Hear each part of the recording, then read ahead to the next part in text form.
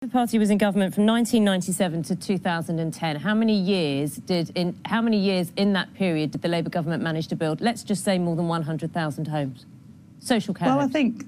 I think the focus at the time, and I was quite critical, was on these so-called affordable housing, and the right to buy had taken hold. I think we had to go back to our fundamentals and our values, and that's that we need council housing. I was an incredible recipient of that.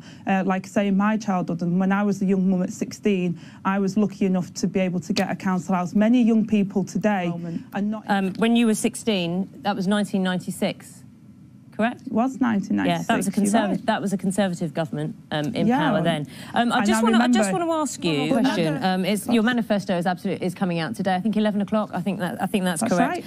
Right. In the manifesto, is Jeremy Corbyn going to confirm which side he's going to stand in a Brexit referendum? Because when we had the debate, the ITV debate, a couple of days ago, he was asked 9 times and didn't answer it. Do you know?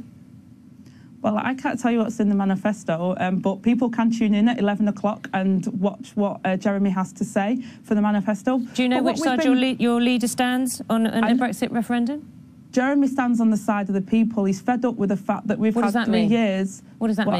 I'm about to explain it. We've had 3 years of Conservatives propped up by the DUP who have failed to get a deal with Europe. We've said that we will get a deal with Europe. We're respecting that they have the final say. It doesn't matter what Jeremy Corbyn votes or not. It matters what he's going to do for the people of this country. It matters. And he's going to make sure that he delivers for the people of this country, and they get the say. I'll tell you why it matters. It matters because if someone is on the side of Leave or Remain, that's when they become trustworthy if they're going to campaign for Leave or Remain in the party. Yes.